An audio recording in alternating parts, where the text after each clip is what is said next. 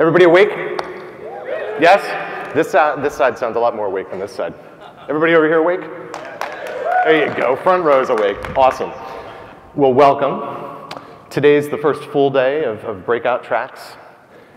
Thank you all for getting up, this early and showing up to hear a lot about, we're going to talk a lot about the evolution of the Cloud Foundry platform, our various technologies, our projects. You're going to see a lot of great demos today. Hopefully that inspires you to get out there and dig a lot deeper. There's a lot of projects, there's a lot of contributors that are here at the event that want to share what they've been up to, and they want to share it with other contributors, they want to share it with users. So take the opportunity later in the day to use the hallway track, use the breakout sessions, and in particular, please make sure you go talk to the sponsors. Like Abby said yesterday, we don't put these events on without sponsors, right? So at least go and thank some of them. We would appreciate it if you thanked them.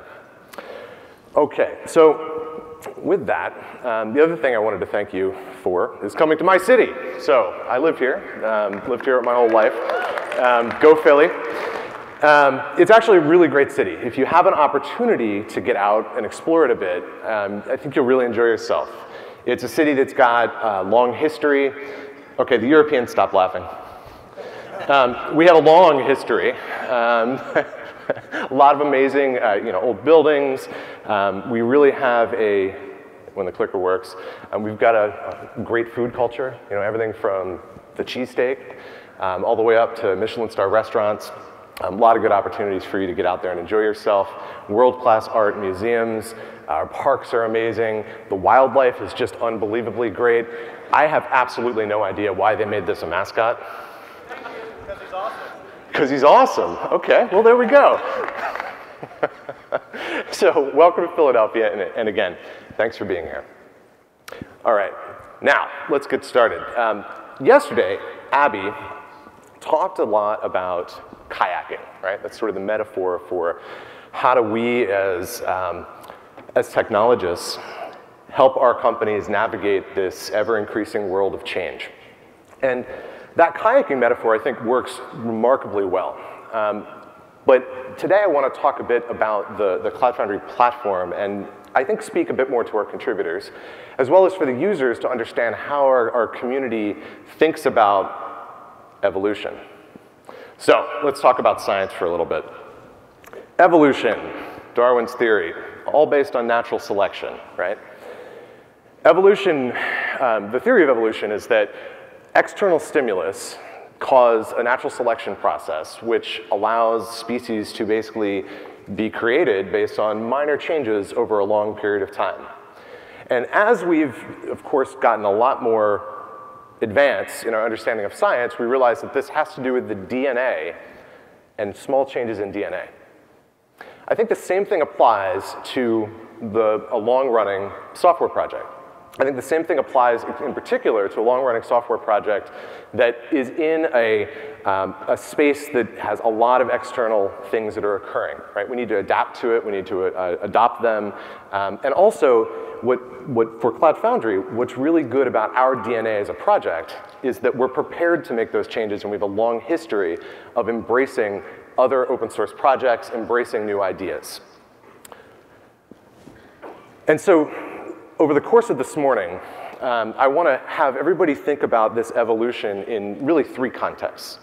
One is the evolution of the developer experience, right? That the promise that we make to enterprise developers that just want to get on with the job of writing good software, solving the business problems, how we're evolving that. The second is around the operator experience. Because for those of you that are users in the room, if you've been using the Cloud Foundry platform for a significant period of time, you've likely seen that it continues to grow in use. Because whether that's a top-down mandate, as we heard some companies approach growth through, other organizations take a very bottoms-up organic approach. And so that growth brings with it some challenges around scale. And so I want to push the community a bit on scale and point out some areas where we can improve. And the architecture, of course, is going to continue to evolve, and we're going to dig into that quite a bit more. Okay, so some charts, because statistics. We talk a lot about the release velocity of the Cloud Foundry community, and we used to talk about it in terms of the full coordinated release. And that was happening on average about twice a month, which is a pretty high velocity project. Many of the commercial distributions were similarly accepting those releases and rolling out dot releases or patch releases at a very high frequency. But if we take a step further and look deeper into the way that our project community actually operates, we see that there are an enormous amount of actual repository releases that are occurring. And each one of these is a non-trivial event, right? So since going back all the way to 2015, we had a great company, it's a startup called Sourced, and they're applying some machine learning to source code analysis. But they did an easy thing, and they did some count of the number of releases across all the repositories that we have. Last year alone, we were averaging 137 releases, so that's across our community. And that's over 5,000 releases that we've kicked out since 2015. That's a lot of change. That's a lot of introduction of new capabilities or fixes or security patches that all the users get to take advantage of. And the same thing in terms of commits, right? This is honestly commit tracking. You can think of it a bit like a vanity metric. I don't necessarily think that the more commits is better or worse, but it does tell us thematically that there's a lot of work going into the software that you're using, and there's an enormous open source community wrapped around it. Again, over 1,000 people contributed to the project in the last 12 months. So let's talk about that evolution. So we know we're doing it, right? Statistically, I showed you graphs going up and to the right. VCs would love it. Let's actually talk about some of the specifics of that developer experience and its evolution. Now, how many of you have heard of the V3 APIs? Yeah, a couple of you. It's been a long time coming. I think that was the first V3 ideas were back in 2015, maybe even earlier. Julz, who told me it's okay to tell this story, will take full responsibility for sending the community down this path. He said it would take, at max a month. They'd be able to knock that out. But it's taken a while. So the community's really had this pent-up, in particular users have had a pent-up desire for a different way for this API to work, having a bit more granularity around how applications can be deployed. We saw Yui actually demonstrate some of the V3 APIs yesterday, so they're coming online. Like, we have a lot more progress. But recently, the project teams have reconfigured themselves purposefully to go from the slow drip of new GA capabilities to really speeding it up. And thanks to being able to track that, since early December of last year, we went from, this is pretty stark, you don't have to read all the various lines in here, but think about it this way. We went from, on one side, only 20% of the total scope was even being looked at, right, thought about, initial design ideas put together, to recently, just a couple weeks ago, 20% hasn't been touched, right? So we're really speeding up the process of switching over to the V3 framework. I think that's an amazing story. I think that, in particular, I want to thank those contributors that are part of those project teams, because making sure that we're working more closely together across the CLI project, across the Cloud Controller project, and the services API team, that's really shown demonstrable improvement in the pace of the V3 development. So we're going to have a demo now, but before he comes up, I just want to take a minute. In Boston last year, Zach came up, and speaking of V3 APIs, he was showing off some of the V3 API capabilities, and he did that, and he mocked me. He had me dancing as a stick figure to demonstrate that A/B deployment, rolling deployment would work fine, and that's okay, because I'm here for your entertainment. But I figured this time I was just going to use really advanced technology, embarrass myself ahead of time, so that I don't care what Ben shows you, there's nothing anybody can do that's going to make me feel worse than this. So welcome to Philadelphia. Ben, come on up.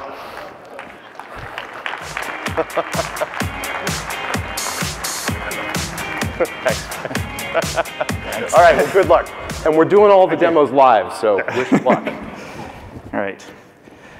Okay, let's get that horrible scene off the screen there.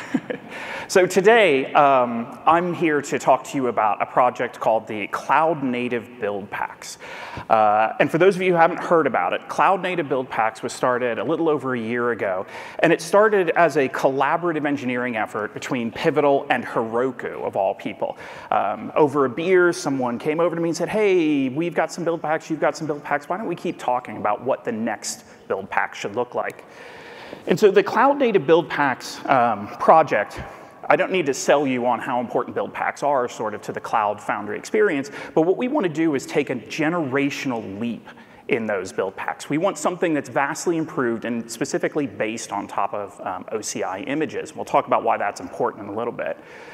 But the key thing to take away from this is between Pivotal and Heroku, or the Cloud Foundry community and Heroku, we have a combined decade plus of experience with Buildpacks. We've seen all of you that are users, all of you that are operators that have used them to date, and we know what you want to see. So we want to make really, really significant improvements in how Buildpacks work and what it means to write a Buildpack, but we don't want to lose any of the existing critical features, things that make Buildpacks so good and so much more powerful than something like a Docker file.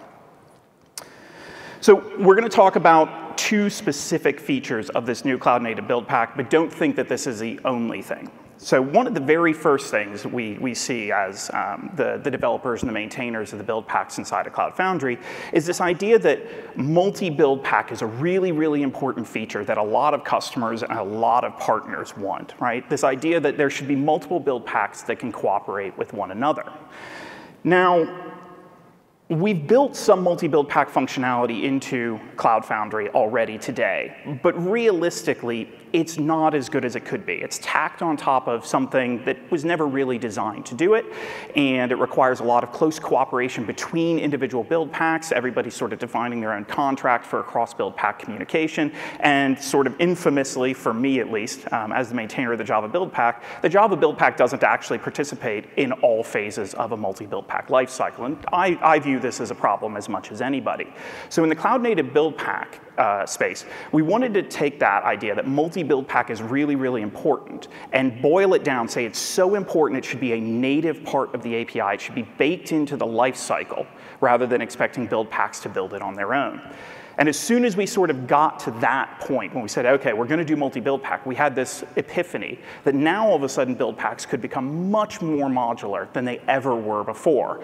So you might see the Java Buildpack, for example, break down into a Buildpack that contributes OpenJDK, one that contributes Maven or Gradle for a build system, one that knows how to run Java applications, Azure, Google, and other APM integrations, things like that, all get broken out into their own separate Buildpacks.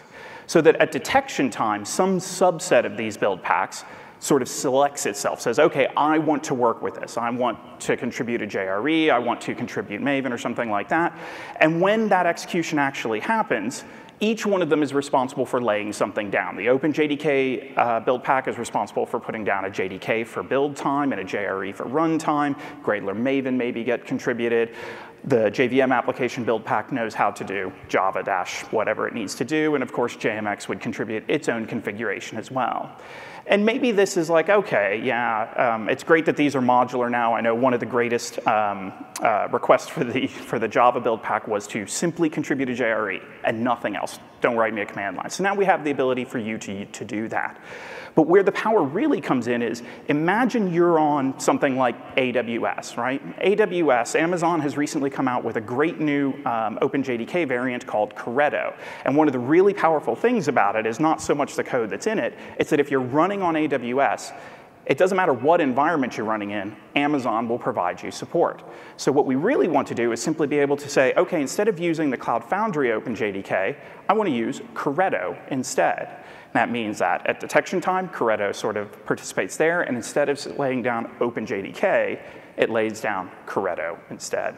Right? So that's what this modularity gives us, while allowing us, without forking or anything like that, to simply replace pieces and parts or compose or decompose as you see fit what you think a Java application or name your language is.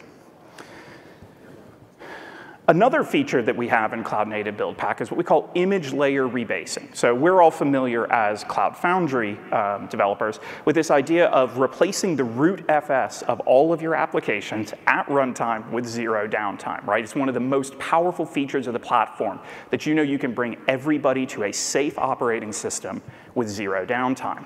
We want to make sure as we move into this Cloud Native Buildpack world and into this OCI image world that we have that same functionality.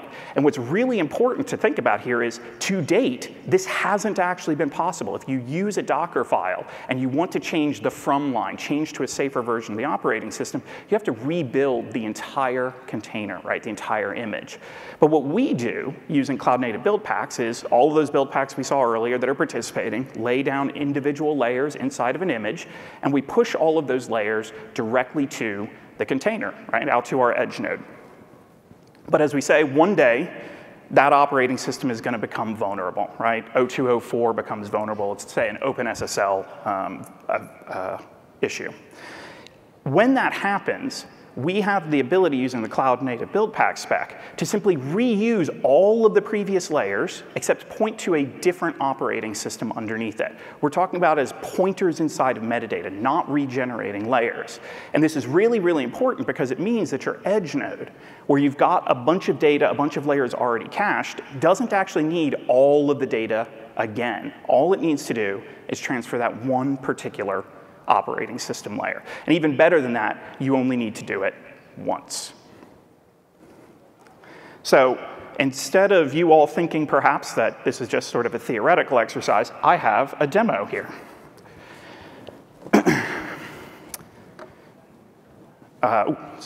One more slide even. So I should also say that the things that I've showed you obviously are not exclusively what we're doing. There's all sorts of other improvements such as auditing via bill of materials. We're doing caching optimizations using the OCI image layer spec, security integration. Many of you have tools that already integrate with OCI image registries, and we're expecting a larger ecosystem with this standardization. So now to the demo. So the first step when trying to build an image using Cloud Native Buildpacks is we're going to define something called a run image. So effectively what we're saying here, and the name of this particular image isn't particularly important, but the key thing I want you to take away here is there is a version of a particular operating system. In this case, it's version build.7. We're going to say, I want you to use this operating system as the run image for all of the applications inside of my platform. So we tag that up in the registry. The next thing we're going to do is we're going to use a command called pack.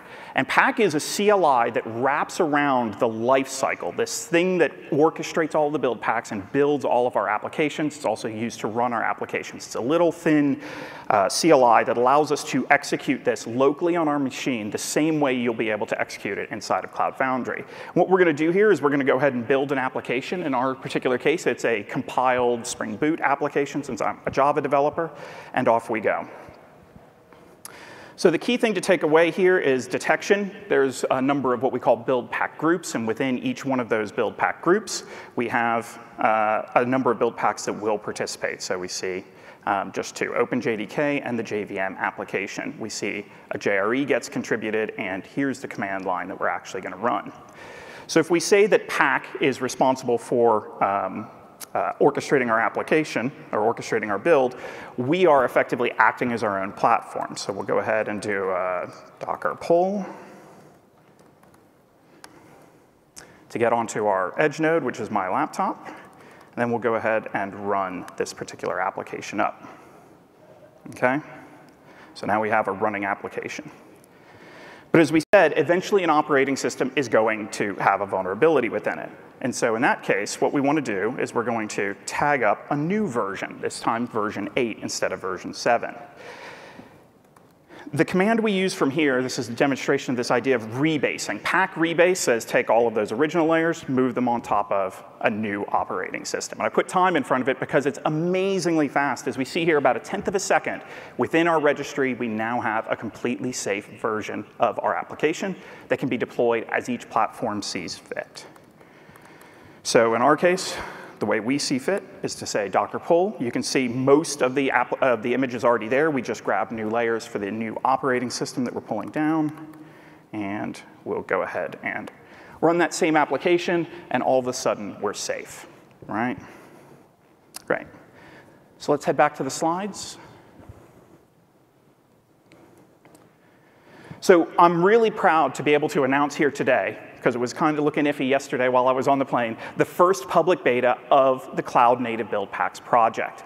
It's the Pack CLI that I just demonstrated there, which you can go ahead and download. It provides both the Cloud Foundry Buildpacks you saw me demonstrate there, as well as Heroku Buildpacks from our partners over at the Heroku team. And it's, of course, based on the Ubuntu operating system that you're familiar with. Thank you. If you want to know more about Cloud Native Buildpacks and how we envision it working inside of Cloud Foundry in the future, please come take a look at the talk we have tomorrow at 11:45. Thank you.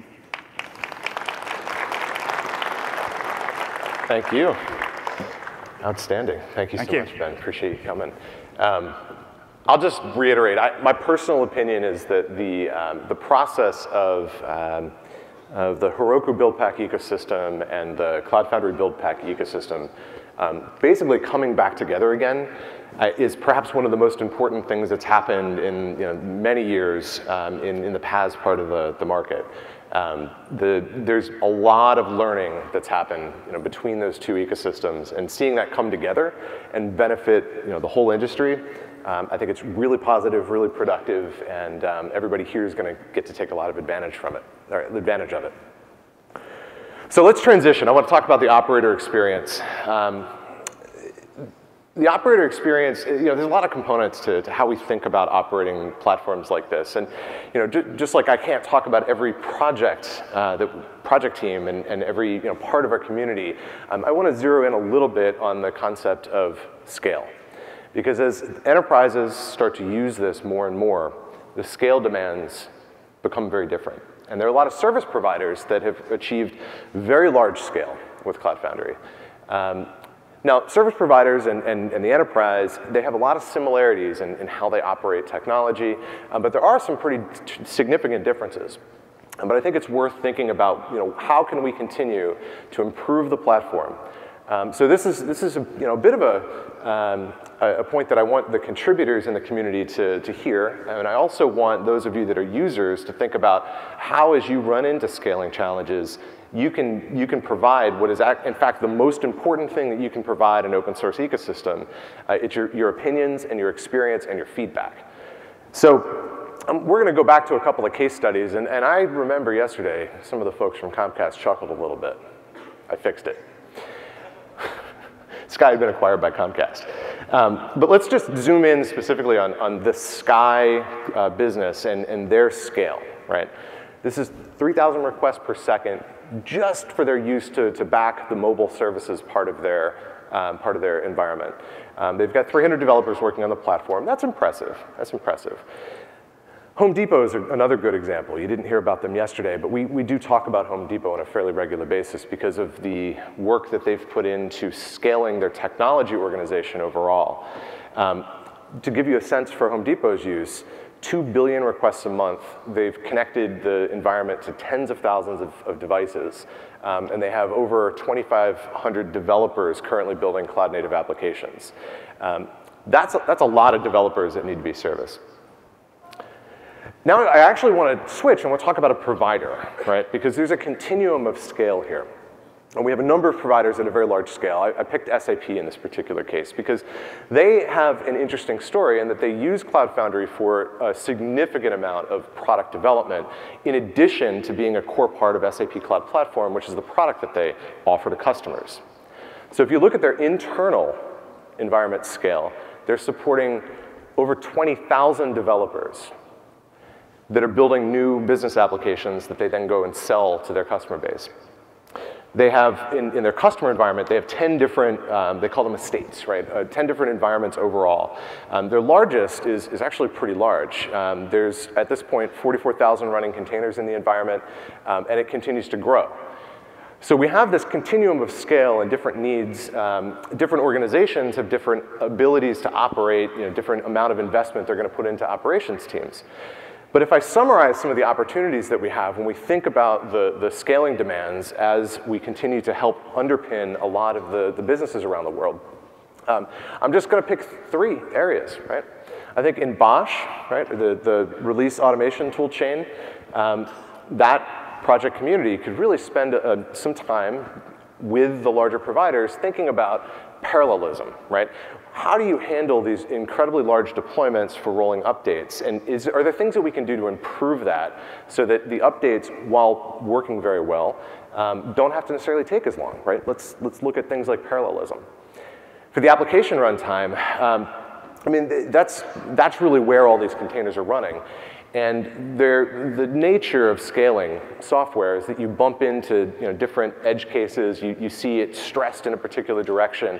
But just a reminder for that part of the community, think about scale for every new feature that gets added. Think about being able to apply quotas to every new feature that gets added, because that's how these large-scale deployments are able to actually continue to evolve and support the workloads that they have.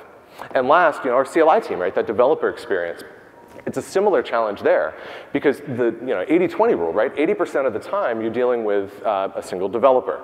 But as these environments scale, the operators that are trying to do things like, for example, get a large return set, list all the orgs or all the spaces, these large return sets have become problematic at a particularly large scale. So I don't say this as anything other than presenting opportunities for all of us to think about how we can, 1, inform the contributors and committers that are helping to build the software, and 2, if you're a contributor and a committer, remember that at this point, the Cloud Foundry software is being used in enormous environments, and we're just seeing more enterprises continue to grow the scale of how they consume the platform. And we're going to continue to see stresses, and we need to evolve the architecture to account for these new stresses as we hit new boundaries. So now let's actually think about the architecture itself. There's 2 major changes that we're going to highlight today. Again, I cannot possibly fit in all of the amazing work that the different project teams have done over the course of the last 6 months, much less the last year. But let's focus on 2 specific areas. What's inside Cloud Foundry, and does that manifest in new capabilities for the end users? So the first area that I wanted to focus on, and Yui demonstrated this with weighted routing. Right? The first area I want to focus on is the networking part of the application runtime. And there's been some change in the way the project teams have configured themselves. We've combined our container-to-container networking, which was dealing with application-to-application connectivity, with the routing team, right? That was dealing with ingress-egress out of the environment. They've merged. And they've merged because the integration of Istio Pilot, the integration of Envoy Proxy, those things have proven valuable for both of those sets of use cases, right? Into the platform, out of the platform, between applications. And that's unlocking new capabilities, like weighted routing as an example. And there's a number of others that are on the roadmap. The other thing that I'll point to about this effort is that when we build bridges into other communities as contributors for Cloud Foundry, we can improve that community and the industry overall. And I think in terms of Istio, that's a great example. We just talked about scale. And as the Cloud Foundry community got involved in Istio and started to integrate it, scale became part of the use cases that they stepped into the Istio project with. And they said, look, we have these scale demands. How can we work with you to continue to scale Istio so that it can support very large environments? So that's actually an amazing success, right? We're building bridges with other communities. We're bringing software into the overall platform. That's a great story of evolution. So the next one, and Abby mentioned some news about this, right? We're very happy to say that the Eirini project has evolved quite quickly. It represents an option for, can we use Kubernetes as the underlying container scheduler? What use cases will that work for, right? Can we make sure that it can do all the same functions that Diego can do?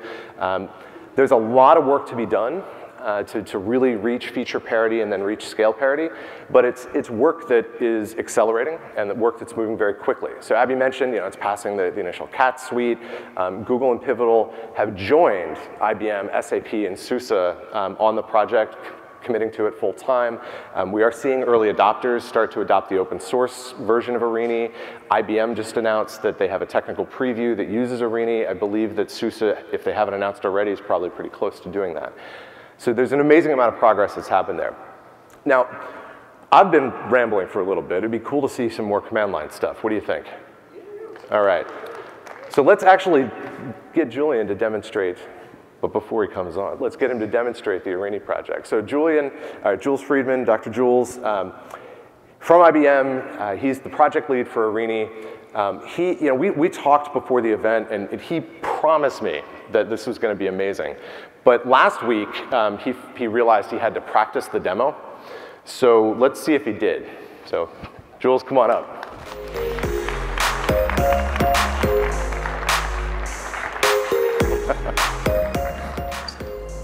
Busted. All right. This is the hardest part of the demo, USB-C. Maybe it works, we'll see. So, clickers, yes.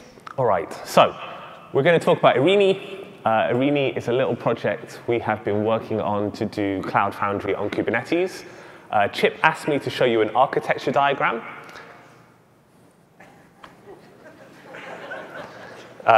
This is what I call a squintogram. Supposed to squint at it and see that it looks complicated. Yeah? Right? So the blue bit on the right is Diego, the container scheduler. On the left is all the other stuff around that. How do we convert this to let you use Kubernetes instead? Done? I make this look easy. You probably want to dive in a little bit, and we will do that. So what's really happening inside that Eirini box? We're taking that CF push developer experience. Instead of mapping the applications to Diego LRPs, we are mapping them into Kubernetes native objects. So as you see a push, you get apps within Kubernetes. As you scale, you get more apps in Kubernetes. And under the covers, that's all just Kubernetes YAML, Kubernetes objects that we're updating. So I'd love to show you a demo. Let's swap to terminal. Here we go. So so Eirini is Cloud Foundry on Kubernetes. I thought to get started, let's just look at Cloud Foundry and Kubernetes and just say, like, how do they differ? How do you use them to actually create an application? So if we start on the right, I have a Cloud Foundry. Have a little application. It's called, this is pronounced CF Resh Prince. It's pretty simple. It says, in central Philadelphia, born and raised. And when you curl it, it says, ouch, because I've always thought it must be painful to be curled all the time. This is Cloud Foundry Summit. I imagine you know how we push that to the cloud with Cloud Foundry. We say CF push. Then we say a little prayer that Wi-Fi works. No. Oh, I'm in the wrong space. -O, really. Live demos are tough. Yeah, CF space, MySpace. Oh, that's not even right. CF orgs. No. Did you know that CF is really easy to use? Particularly the orgs and spaces, CF target -ss. Cool. Then you do a CF push. Good. I wanted to delete an app in another org earlier, so I was in the wrong one. All right, so we know how that works. Cloud Foundry takes that, uses a build pack, uploads it to the cloud, builds it into a droplet. All right. We're probably less familiar here with Kubernetes. So let's just talk about how Kubernetes does a similar thing. So I have a similar app. This one says, in Kubernetes is where I spent most of my days. How do we push that to the cloud in Kubernetes? So we start with this thing called a Docker file. So a Docker file is kind of like a build pack that you maintain yourself. I got this from a little web app called Google, which stores Docker files for you on the internet. And in order to use that, I say docker build. This is already in cache. It's nice and fast. And I've built that into an image. That's the operating system is built into an image. So run those commands, get an image. And then I say docker push. And I now put that image onto a registry somewhere on the internet. And it now has a URL that I can refer to that image with and run it wherever I want to run it. So next step is I will edit this thing called a deployment YAML. This is written in an entire abomination called YAML. In this case, I'm using a deployment. I could use a stateful set or a replica set or a few other things. This is a deployment. Two things to notice. It's got the name. It has this thing called replicas. That's how many of it you want. And in this case, it is the thing in this template. So spit out a number of this template. So this number of pods that look like this. And it has the image that I pushed before. So that's how those are linked together. Oops. So once I've done that, I say kubectl apply. And that will cause that to exist in the cluster. That gives Kubernetes that state. It's going to go away and make it happen. I'd also do something like kubectl expose to give myself a service, a kubectl get services. And that will let me get the IP. There's a few other things that I would do. I'd set up log streaming, set up network policies, probably set up some sort of CI, make the Docker file a little bit better, but basically CF push Kubernetes. Now, you may be thinking to yourself, weren't you going to demonstrate Eirini? Why are you showing me Cloud Foundry and Kubernetes? The answer is I have been demoing you Eirini. The CF on the right and the Kubernetes on the left are running on exactly the same Kubernetes cluster. And what we CF pushed is running in that cluster. So if I have a look, Kubernetes get pods, inside the Eirini namespace, we see CF resh prints S funny name. That is the thing we pushed, and I can prove it. So let's watch it. So we can see the pods that are running, and if I say something like CF scale, give me 2 instances, we'll just see that pop up a new container, right? So we've created another instance of that pod.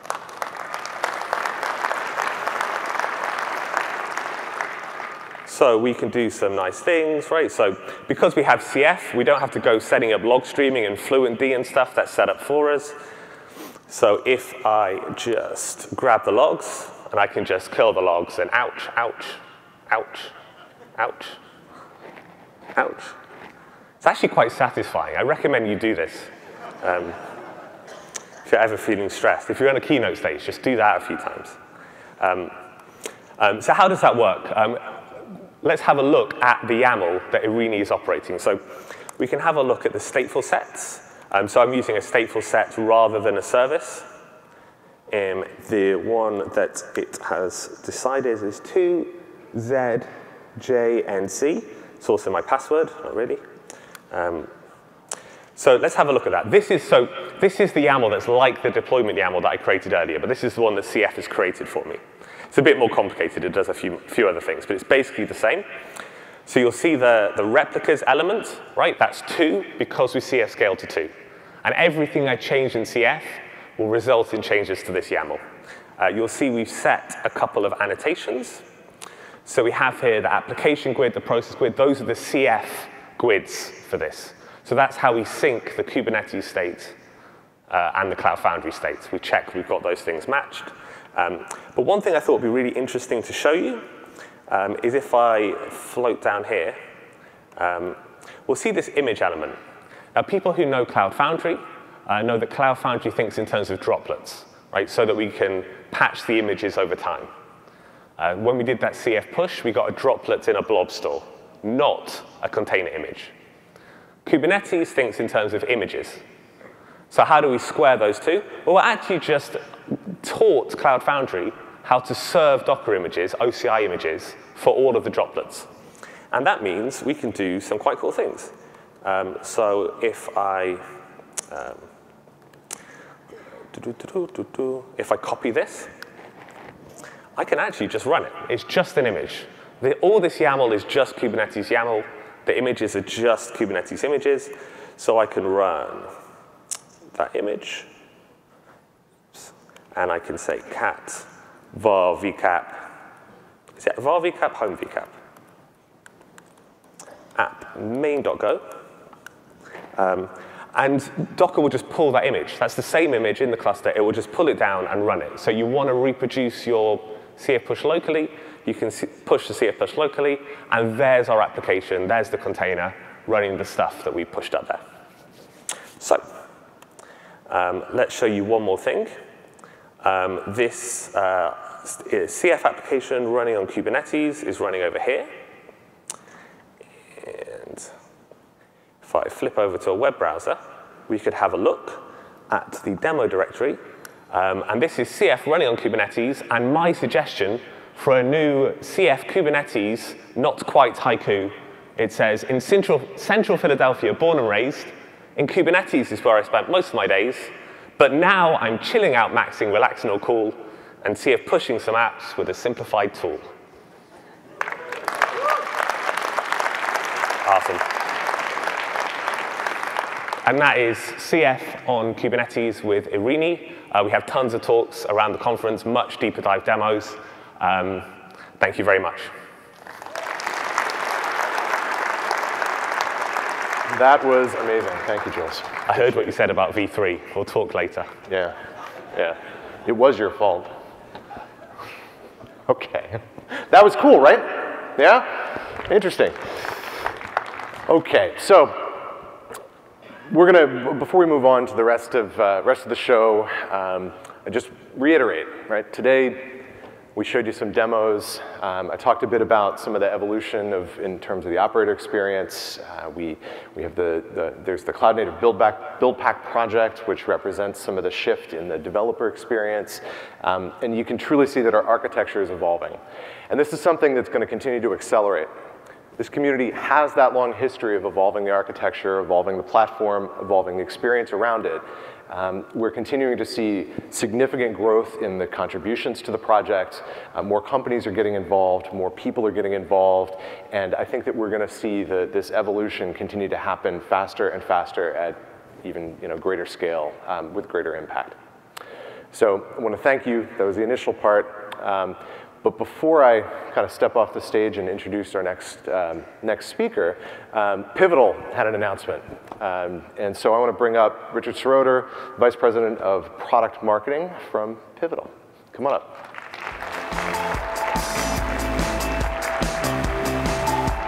All right. Shake. Yeah. Hand over. It's good walk-up music. Thanks. Yeah, definitely. All right, so I'll just take a couple of minutes. Yeah, update you on PCF 2.5, what we just shipped yesterday. So just a few categories of things. We've already seen demos of things like Istio and Envoy, and that's a big piece of all of this. How do you integrate the best of open source? So things like Istio and Envoy, Kubernetes 1.13 coming in PKS about in a couple of days, Spring Cloud, Steel Toe, all these great things. And the monitoring indicator protocol is pretty cool. It's how do you actually declare your observability metrics as part of your product, and then have things like HealthWatch pull that in and actually show those metrics. So that's really neat stuff, open source as well. And then there's more apps on the platform. So being able to support things like multi-port is really cool. I'm excited about that. We've been doing Windows support in PCF for years now, Windows Server 2012, 2016, and those sorts of things, now supporting Windows Server 2019, which is great. PKS Windows, meaning Windows Workers as part of PKS, is going to be coming right around the corner. So again, excited about that, supporting more types of workloads. Again, Steel Toe support if you're a .NET developer, being able to pull that into Windows and Linux is great. I have a breakout later today at 2:15 on all the crazy things you can run in Cloud Foundry. So of course, skip every other session and attend that one. And then finally, automation. How are we just making it easier to build and run PCF? So platform automation is really cool. These are the components to actually build the pipelines to continuously deliver PCF itself, which is super great and handy as you have stem cell updates and product updates and things like that. I also like that you can have a single operations manager experience in PCF for both PKS and PAS in the same place. And finally, the last one that's really cool is the multi-foundation apps manager, meaning if you have foundation sitting in Azure, in AWS, on-premises, OpenStack, whatever, I can have a single application interface that sees all of them and manages them all in the same place, which is really neat. So between all of those, it's some pretty exciting stuff. If you are a Pivotal customer, you can go to PivNet and download today. If you're not, it's fine. Nobody's perfect. You can find me around the conference, and I'd be happy to tell you about it. Thanks. Awesome. Thank you, Richard. Really appreciate it. Thanks for coming up.